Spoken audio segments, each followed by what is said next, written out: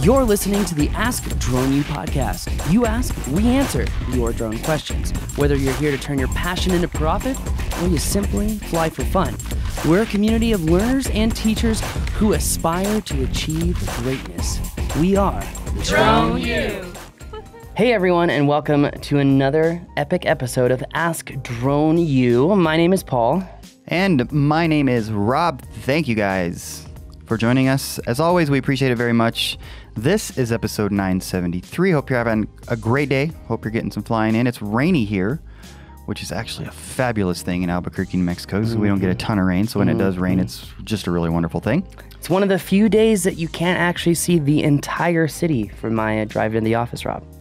Is that right? Yeah. I guess that's, because Albuquerque is a valley. Yeah.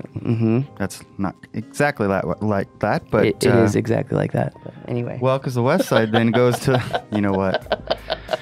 Why do I take the bait?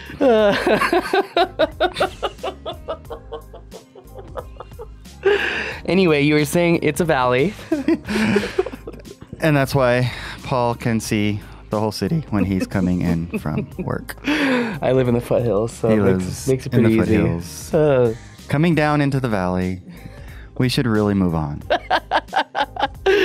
All right, well, let's go ahead and get right into today's question. So whether you're like us and you're dealing with April showers bringing May flowers, which they don't really do here in the desert Southwest. Not true. Yeah, that's literally not true. Or you have a sunny, beautiful area to fly. We appreciate you listening in and would just like to give a humble shout out to our friends at Autel Robotics for the Evo drone. If you need a drone that you need to fly about anywhere, and you don't want to have to log into an internet application because you're in an area with no internet, what do? Well, you pull out the Autel Evo drone. It's just like a Mavic drone, very similar. It's controlled in very similar ways as well. Except you don't need a tablet. You don't need a phone. Literally everything is built right into the remote and everything is built right into the drone. So wherever you are ready to fly. So check out Autel Evo. We really like them. And let's go ahead and let's play the question. My name is Adam Michaud of New World Industries Commercial Photography, and I have come across someone that has a Part 107 certificate that offers to go and supervise drone pilots without a Part 107 certificate so that they can charge for doing drone work without having to get the Part 107 certificate themselves. Can you clarify if that is actually legal or not? Because some of the things that I have seen from FSDO officers is that while a Part 107 holder can supervise somebody, that if somebody is trying to make money off of said work, that they need to have one of their own. Thanks. Thank you, Adam. Appreciate the question. And if you have a question, go to AskDroneU.com. We'd really love to hear from you. This show is about you, and it doesn't work without you, and that is primarily a comment about your questions. So get those in. We'd love to hear from you, and it makes us happy to answer your questions. So don't hesitate. This is actually fairly clear, I think, in the law. I think it's pretty clear as well. But one thing I wanted to hit on just before we get into the minutia of this particular question is that if you're a drone pilot and you're following the law, you're in compliance, then you should really not be worrying about people who are not in compliance, whether it's legal or illegal, questioning it or not questioning it, taking time out of your day worrying, because every minute spent worrying is every minute that you just took off at the end of your life. To all my homie pilots out there, to my friends, family, males, females, you guys, it is so simple. If you are flying under the law, you have nothing to worry about. If you are flying under the law and you have a crash and something happens, your insurance will cover it because you are an FAA certified pilot operating according to the guidelines of the FAA. If you are not a pilot that does that there are significant ramifications I don't think people have really talked about in the community. As we have said this on shows prior, it's really not the FAA that controls the aviation industry, right? The FAA can say, just like we saw with the 737 MAX, perfect example. The FAA is not in control of the industry. Why do I say that? Well, Southwest, American Airlines, United kept flying 737 MAX after the issue. They just kept flying them. The FAA essentially said, they're safe to fly, everything is fine, don't worry about it.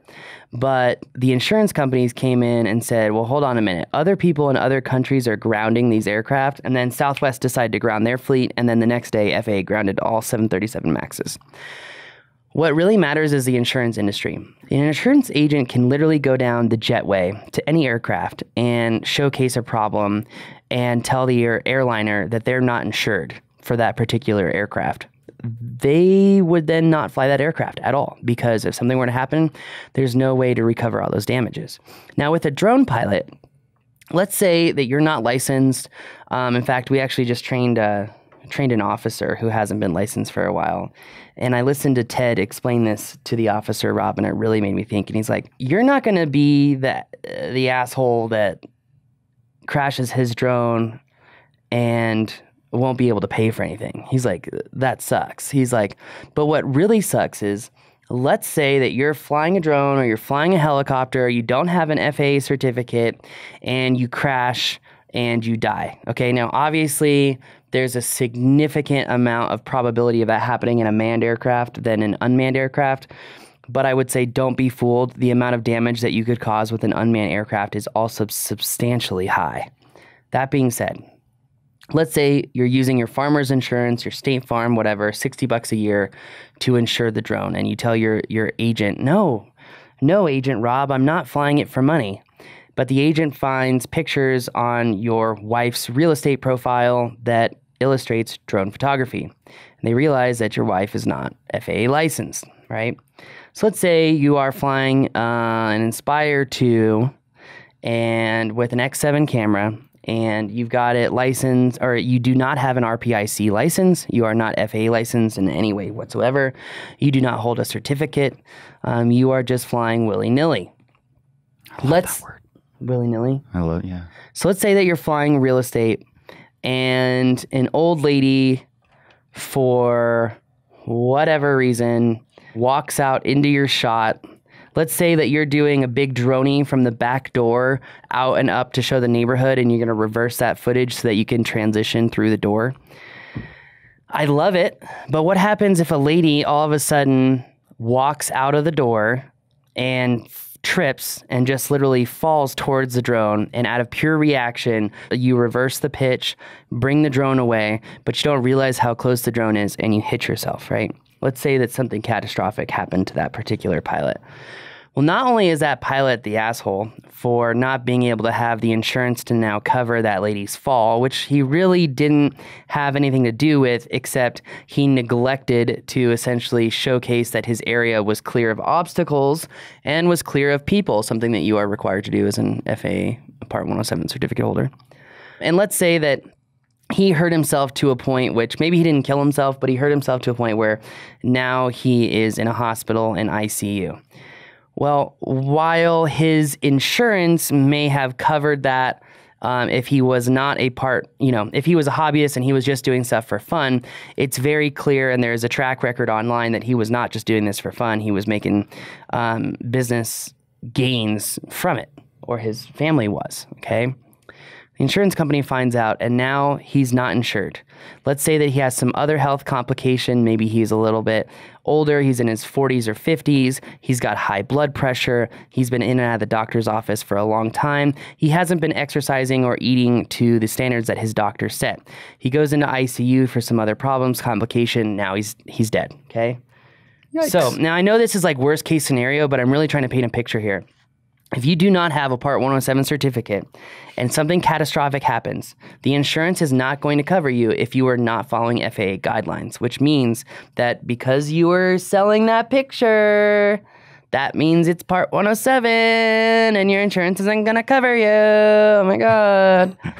So what does that mean? That means that your family now, so the pilot's family, is now responsible for any damages to the old lady, any damages to the house, any damages to the drone pilot, and now the life insurance that pilot might have had on himself or his family through a previous employment engagement, or he just had life insurance, the life insurance will not pay out. Why? Very simple. Because the insurance company that had the drone insurance didn't pay out. Why? Because you weren't following FAA guidelines. Remember, an insurance company, if you're not following their law to the T, they can literally refuse your claim that fast. So now the pilot's not only the asshole for not ensuring that his area was clear of obstacles, he's not only the asshole because he can't pay the old lady, even though it's really her fault for tripping in his workspace. But now he can't cover the damages, and now his life insurance can't protect his family, and now he's left all that debt with his family. What an asshole. So it's not just about the decisions that you make as a pilot, it's the decisions that you make that affect the people around you. And I don't know about you guys, but I never want to be the one caught holding the bag. I never want to be the one at fault for something like that. So that's why I have always gone the legit way. I've seen many instances where things could go bad really fast if I wasn't on my stuff, quote unquote. And before we answer this question, I just want to say to everyone out there, if you're a pilot and you're doing the right thing, rest assured, you're doing the right thing. To everyone who did not renew their Part 107 certificates, you know who you are. You are now risking your family's financial success, well-being, and everyone around you. Okay, it's not just the decisions that you're making, and you know who I'm talking to.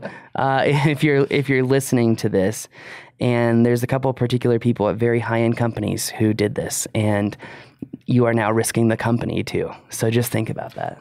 So the moral of the story, get and keep your 107 if you're going to fly commercially. Why not? It's so easy. It's so easy. Like literally, it's so easy. You don't have to go spend $10,000 to go fly a stupid powered parachute or ultralight or Cessna or any of that crap, right? You don't have to do that. You don't have to go through months and months of training and wasted time. You don't have to go sit in a plane with a bunch of geriatrics and wondering whether who's going to puke first, you or them. All right? No, I say that because our old instructors took me up for a plane ride, and I had eaten about an hour before that. What a mistake. Yes, I threw up in a plane. It was the first time Live and learn, I have ever thrown up in an aircraft. And That's after funny. thousands of hours of piloting them and flying in them, that happened. So anyway, my point is I really just want to make a really, really powerful point here. For those who are in compliance, they're doing the right thing, do not waste a moment of your time worrying about other people. If you want to go ahead and report them to FSDO to have them worry about it, go for it. Because guess what? We all know what's going to happen. Compliance philosophy. Merry Christmas, okay? If that makes you feel better, do it. If not, don't do it. Every minute you spend worrying is a minute that you're not spending on sending an email, on reaching out to someone, on doing a demonstration, speaking for an association, working a charity event for someone just to get your name out there. Those are all things that you can be doing for good, and they're all things that you can be doing to set the expectations properly in this industry.